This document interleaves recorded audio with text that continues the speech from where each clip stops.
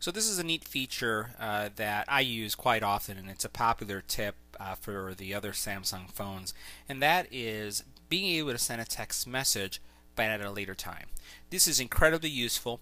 I use this a lot with my kids and friends and family, where you want them to receive a message at a specific time to remind them about something.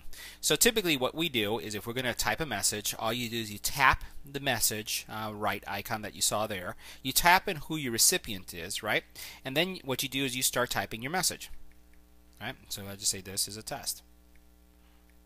And once you got your message here, then what you could do is you go into your menu, and notice how you have the option to schedule message.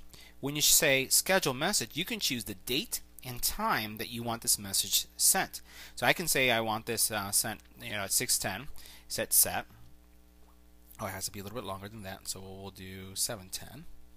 And I'll hit done. And what you'll notice now is where you see that icon right there, your envelope, which is your send, you also see a timer now. So when you hit send, the message is not going to leave until that time on the clock clicks to 7:10. Now, the key thing about this is, in order for this to work well, you have to have connectivity, you have to have a good signal, because it hasn't left the phone. You're just telling the phone, send it out at this time. Great way to remind someone of a specific task, activity, by using a text message.